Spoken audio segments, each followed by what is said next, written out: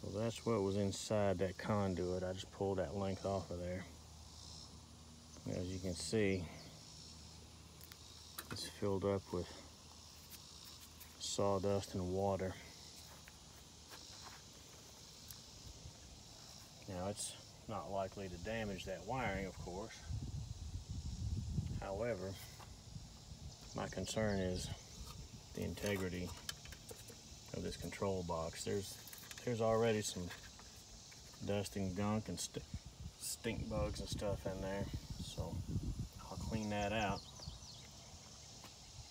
Get that new conduit on there.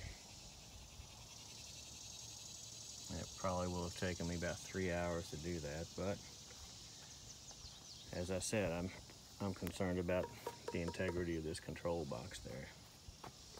This sawdust is everywhere. I mean, it's a sawmill, so the sawdust is going to fly, and it's fine sawdust.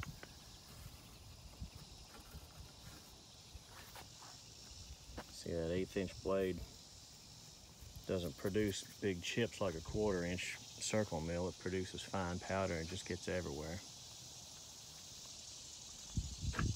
See it all stuck to the motor and stuff. That's what you're dealing with. It's the nature of the beast, I'm afraid. So once again, like and subscribe if you like this kind of content. Thanks for watching.